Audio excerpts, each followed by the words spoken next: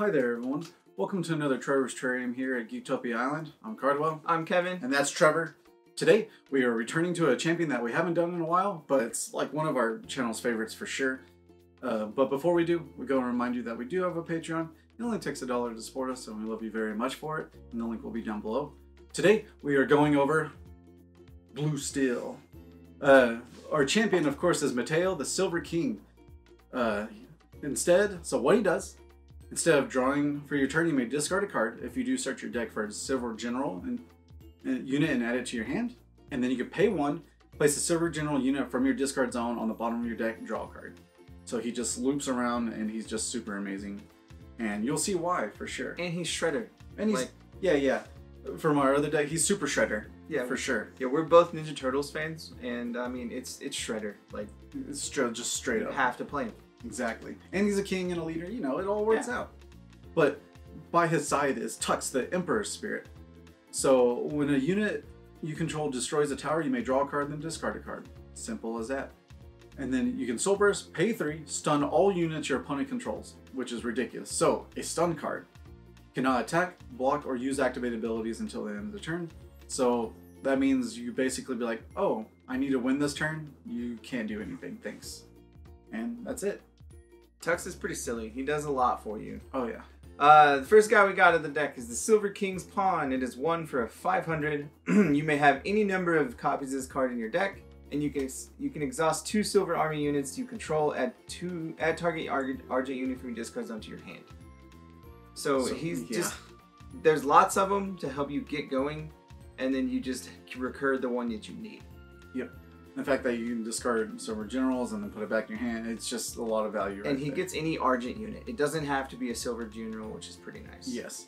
One of the new cards is called Silver King's Overseer. It's a 2-drop 1000. So it has run. Search your deck up to 1 Silver King's Pawn and put it into play. But if your champion is Metaial, which it is, of course, put 2 into play instead. So you can immediately, for 2 mana, when it dies, you go get 2 of those pawns, and then you can go get this back or just anything else from the discard zone. This dude's really strong just because he can kill a tower. He can kill 3 of the towers easily. Yeah. And you go get more value. Bet. Yep. Next is the Silver King's Inquisitor. It is 2 for a 1000 with target attack. Arrive, put target Silver Army unit from your discard zone into play. So he just gives you free low Silver Pawns back or Silver King's Overseers. Yeah, or even Overseer, yeah, exactly. So it's pretty good. And good luck, kid. Yeah. He has target attack, so. Ella, Corrupted by Love. It's a 3-drop 2000. She is also a Silver General. Discard a Silver General unit from your hand. Target unit or augment loses all abilities as long as you control this card. So whenever this card is discarded, you may pay 1. If you do target unit or augment loses all abilities this turn. So basically it does the same thing, but you know, you can choose whenever you want to do it. Yeah. Next is the Shard Spider. It is my worst hated Argent card. Right? This card stresses me out. It's real good though. It's 3 mana for 1500. If you have more destroyed towers than your opponent and they have more units than you, this card costs 3 less to play. So it's free. Arrive. Exhaust target unit an opponent controls. If it does not recover during its opponent's next charge phase. Yeah. That's what makes this card so busted. Is it's free low and it can tap down a dude twice. Yep. And that's kind of ridiculous because it comes into play and you're like, cool, tap that dude down. Now I can either kill it if I need to, or just let it sit there. And like, I can't use Guardian. If you bounce this stupid spider or get it back any number of ways, it just gets so frustrating because you're like, oh no, you're one way out, you don't get it. We slowly started to learn that any 3-drop that makes a dude not attack twice or is visible, like the good doggo. This is good old spider. Yeah, good spider is good. Oh yeah. Next one is a Liam Corrupted by Madness. It's a 4-drop 2500. It's Silver General, unblockable, and when this card attacks, you may discard a Silver General unit from your hand. If you do, search your deck for up to 2 Silver Army units and put them into play. So that's fun. When this card is discarded, you may pay 2. If you do, search your deck for a Silver Army unit and put it into play. So more importantly, better to play him and then swing. And then of course he triggers the other generals if you wanted to discard them to do that. So it's really good. But if he is discarded early, you can go get the one that gives you 2 free dudes. Yeah. So you're just like, cool, let's do this. It's fun. Next up is Nori, the first Warlock. He is 4 for 2500. As additional cost to play this card, you may pay X. Arrive. If you paid this card's additional cost, draw X cards. Whenever you play a water spell, you may exhaust target unit. Yes. So he's there to help you draw cards mostly. If you get his ability, cool, but most of the time you're going to just draw cards. Yeah, exactly. And just late game, it just works so well.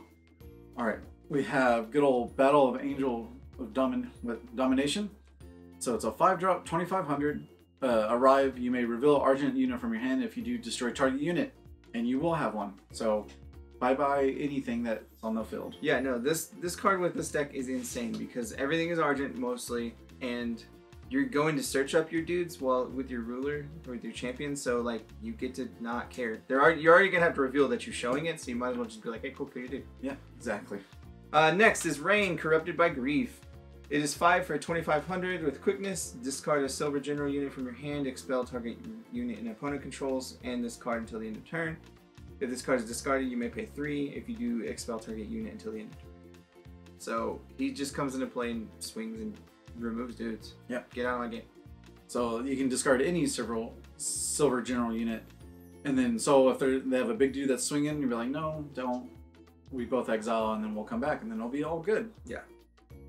And then of course the next is Twilight Knight. It's a 3000 6-drop. It's a legendary knight. So it has Destroyer, so whenever it attacks 2 towers instead. Arrive. Destroy target unit with Guardian, and if you do, this card gains quickness. So insane value, pretty much. Yeah, Twilight Knight's awesome. Especially late game, because that's when the white tower is destroyed, and you're like, all right, kill that Guardian, I win. Yeah. Next is Metaial, the Celestial of Rune. He is 8 mana for 6000. This card costs 1 less to play for each silver army and or silver general unit you control. If your champion is Metaial in its name, this card gains the following abilities. Sacrifice a unit, it gains Immortal. Sacrifice 2 other units, destroy target shard and target unit.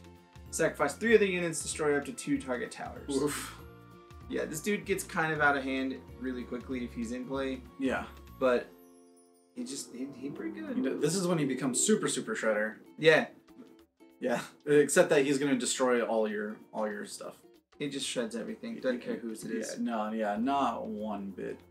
Of course, we get to the spells, and we have to have all the traditional blue spells, right? The first one is Phantasmal Guards. It's a 1-drop and puts 2 illusion tokens with 500, and they have Guardian, but they can't attack. That's okay. It doesn't matter. Next is Ancient Serpent's Breath, which is 1 mana and to cast spell.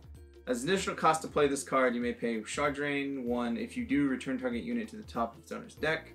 Return target unit with total cost 2 or less to its owner's hand, then if your owner draws a card. So you bounce dudes and you draw cards. It's really that easy, and that's what it's for. Yep.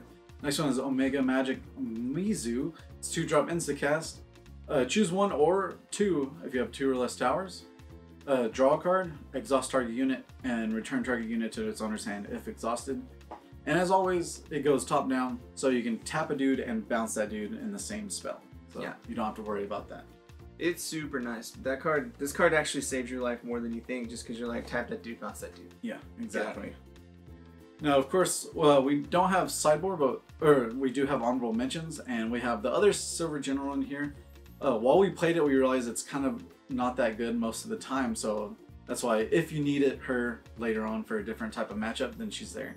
But it's Mizu, Corrupted by Power, 6-drop, 3500. Arrive, you may discard a silver general unit from your hand. If you do, return target unit on top of its owner's deck.